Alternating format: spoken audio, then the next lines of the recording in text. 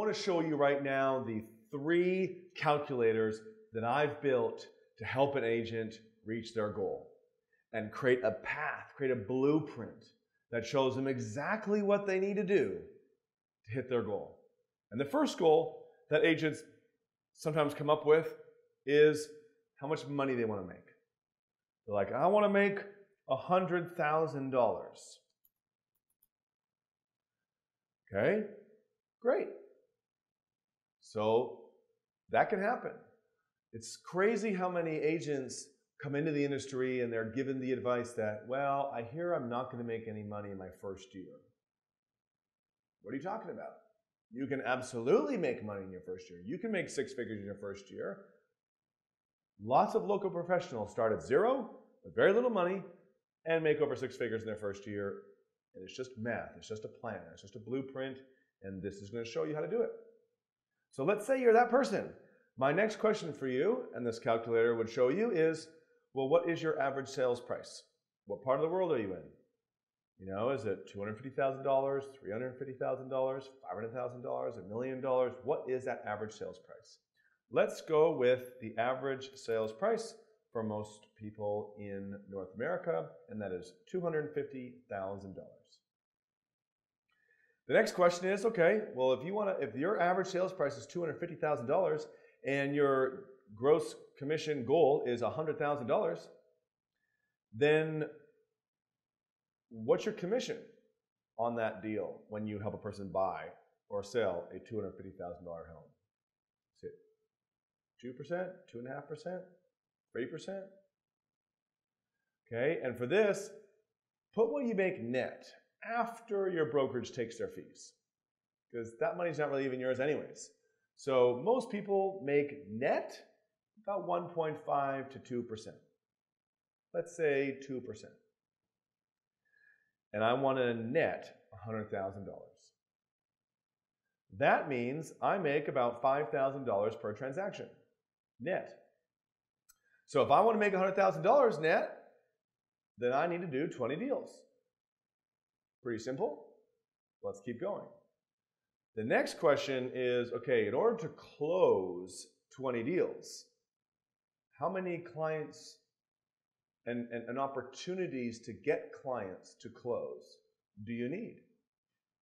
So if 10 people come to you and they say, hi, I'm looking to buy, I'm looking to sell, how often do you win that person over as a customer and then get to do the deal versus lose them to the competition?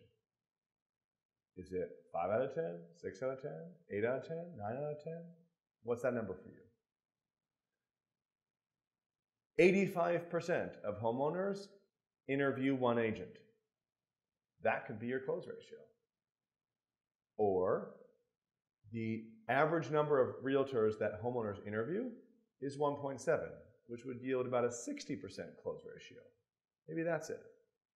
For easy math, and for being conservative, I'm going to put 50%. That would mean if this was me or you, if we had 40 listing presentations or 40 buyer consultation meetings, and my close ratio is 50%, I would get my 20 clients to make my $5,000 per deal, and I would make my $100,000. Still pretty simple and basic. Here's where I find a lot of realtors don't do this math, because they don't know this next number. And this is the most important number in real estate: the turnover rate.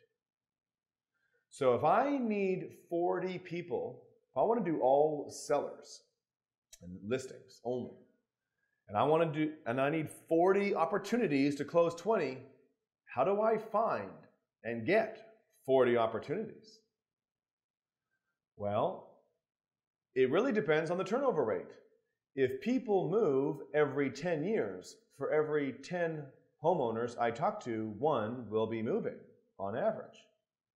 So if I want to find 40, I need to talk to 400. Are you getting it?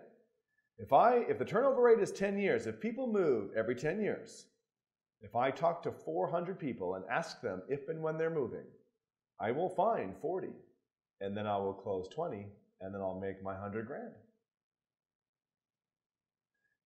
Now, the average in the United States is 17 years. So if that's the case, if my turnover rate in my area was 17 years, I would need to talk to 680 people and ask them if and when they're moving to just directly find 40 to close 20 to make my 100 grand. Not including referrals, not including advertising, because maybe I don't have money for advertising and maybe I don't have any past clients to get referrals. So if I'm just going to beeline my way to 100 grand, because that was me, that's what I wanted to do, this is the formula that I used. If I wanted to beeline my way to 100 grand, this is how I would do it. And if I wanted to control my destiny to whatever number I wanted to make, this is how I would do it. And then the other thing, because I believe in quality of life, I mean, I'm an entrepreneur ready to work my ass off because I want time freedom, I want some time off. I want about 8 weeks off for vacation and going to conferences, and I might be sick every now and then. So I'm going to say, I'm going to take 8 weeks off for all sorts of stuff, which means if I talk to 16 people per week, I will eventually talk to 680 people over the course of 44 weeks, right? 8 weeks off for vacation, 52 minus 8, 44. Okay, so if I work for 44 weeks, talk to 16 people per week, which is 3 a day for 5 days pretty much, or 3 a day for 6 days, and I get to do a little bit extra. All right, then I'll get my 680, and I'll get my 40, I'll close my 20. That's it. It can be that easy. And if I want to make 200 grand, the numbers just go up. Say my close ratio improves to 75%, the numbers go down. Say the turnover rate speeds up and it's now only 14 years, the numbers go down. But say the market gets bad and it goes up to 20 years, the numbers go up. Say I'm willing to work harder and take less vacation, the numbers go down. And all you have to do is just play with these numbers to figure out what you want to do. Say all of a sudden you start working with $1 million homes. The numbers really go down. And that's the key to having a strategy where you can start working with people in higher price points, because it just takes less work to reach the same goal. And if you want to double check to see if you can do it, let's go back to my average home price of $250,000. Let's use a conservative net of 1.75%. Let's say my close ratio is 60%. Let's say the turnover rate is the average of 17 years. I'm going to take 6 weeks off for vacation and events and stuff. It's like, whoa, 29 conversations in a week? Now, some people hear that number and they're like, yeah, no problem. Other people look at that number and like, dude, I'm not even getting 29 conversations a month to ask people if and when they need a realtor. But that's okay, as long as you have a mechanism to doing it, you can just change your future in an instant. And so you go down here and go, wow, 29 conversations, I don't even know if that's possible. Let's take a look at this. Well, let's say that it takes about an hour to have a good coffee date conversation with a person, to get to know them, have them get to know me, to build that relationship so that they want to tell me if and when they're moving and tell me the truth. It takes me about, half an hour to drive to and from that meeting. Wow, I'm going to have to drive. Okay, I'm going to have to spend about 40 hours a week just on prospecting to get the clients. But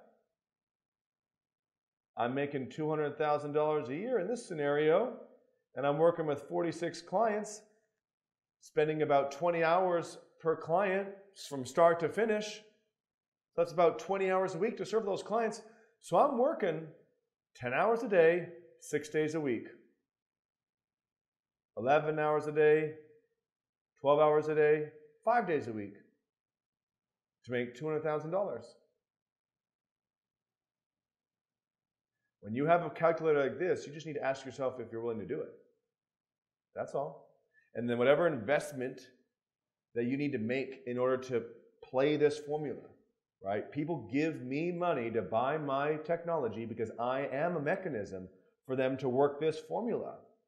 really quickly and easily. And they go, hey, if I'm giving Parkbench $5,000, but I'm able to now execute this system, and that's all I need to buy to execute this system, and I make $195,000 net after paying Parkbench $5,000 because I make $200 net in all these deals. Can I justify that? Let's say my goal is $100,000. Then I only have to work 32 hours a week to make $100,000 and net 95. Maybe that's what you want to do. And can you justify it? Do you like these numbers? The beauty of this calculator is that you input your numbers, you input your goals, you input your close ratio, you input your market numbers, and you take a look at what's required to get there, and you just ask yourself whether you're willing to do it or not. This formula is systematic, it's predictable, it's proven. That's why even my system, I guarantee it will work, or else I give you all the money back, because I've always seen it work. Because everybody moves. It's just a matter of when and with who. And the turnover rate is a statistic. It's fact. And those are all the numbers, and your close ratio is also a fact. And those are the numbers that you need to figure out how to make money. And say you don't think about income. Say you think, well, I just want to do 48 deals a year. And my close ratio is 75%. And my turnover rate is 15 years. Then this is the workload I need to put in to make. And if my average home price is $300,000 and I net 2%, I'm making $288,000 a year working 60 hours a week. I can do that. Say I only want to do 24 deals a year. I make $144,000 a year and I work 30 hours a week. What kind of life do you want? Make a plan, work a plan. And if you're thinking about working with us and you're like, well, I think I can only do like 2 of these meetings a week, 2 of these prospect interviews a week. I wonder if that even is worthwhile. Well, here's another calculator. Let's see if it will work. Let's say you did 2 meetings a week, 2 prospect interviews a week. You did 2 of, the meetings that I do for myself a week. Your turnover rate is 17 years. The average, your close ratio is 60%. You will make an extra 3-4 deals a year. How much money do you make per deal? Can you justify the expense of Parkbench to make that money? Just ask yourself that question. We're not here to pull people's arms and force them to buy something they don't want to buy. We only need to work with 1 person per area, and we want a person who's like, I love this system. This system's going to give me a great ROI. It's going to be a ton of fun.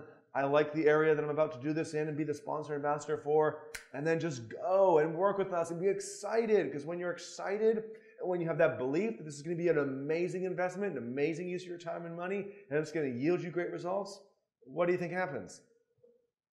It works. You get great results. You get a great ROI. You do have fun. Okay? Let's say you only could do 1 a week. First, I would question if you're relationship and referral based, if you can only add an extra 1 relationship-based meeting to build relationship and referral-based business a week, only 1. But okay, let's say you're a top producer and you just want to add this to your strategy. Well, you'll get an extra 1-2 deals a year. Plus, you'll probably get some referrals on top of that. And if you make 2% net, you spend $5,000 at the Parkbench, you make $10,000, $12,000 from 1 a week. You still get a great 200% return on investment. Not bad. Maybe your area is only $4,000, 250% improvement, $6,000 return on investment. And then in year 2, what my coaches and I will say is, why can't you do 2 or 3 or 5 a week? Where else are you spending your time and money? Are they yielding you this kind of return? The average return for most marketing is 1.8. And in some things, it's negative. And I bet you have some things that you're buying where the return is negative. And that's because a lot of things that you spend money on to grow your business, a lot of things that agents spend money on and time on to grow their business, there's no systematic and predictable way to turn it into money. That's why relationship and referral-based marketing is the safest way to build a business, because it's based on real data that's fixed. Therefore, you can create a plan that will help you get a great return on your investment and then all you got to go do is go work a plan. So check out these calculators and see if Parkbench is the right fit for your business.